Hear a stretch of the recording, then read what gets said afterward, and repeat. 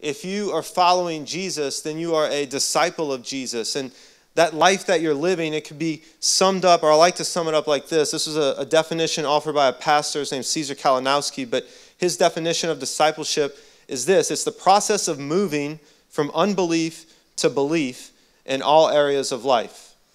The process of moving from unbelief to belief in all areas of life. Belief about what? Well, belief about who God is and what he's done. Belief about who you are and how you now get to live in light of that. Right? So discipleship is twofold. There's the part of us being a disciple, moving from unbelief to belief, but then there's this other part is that we are a discipler of others. See, I would argue that we don't have a discipleship problem in the church. The question isn't a matter of if we're making disciples. I would say that we're discipling people each and every day. The question is more of who or what are you making disciples of?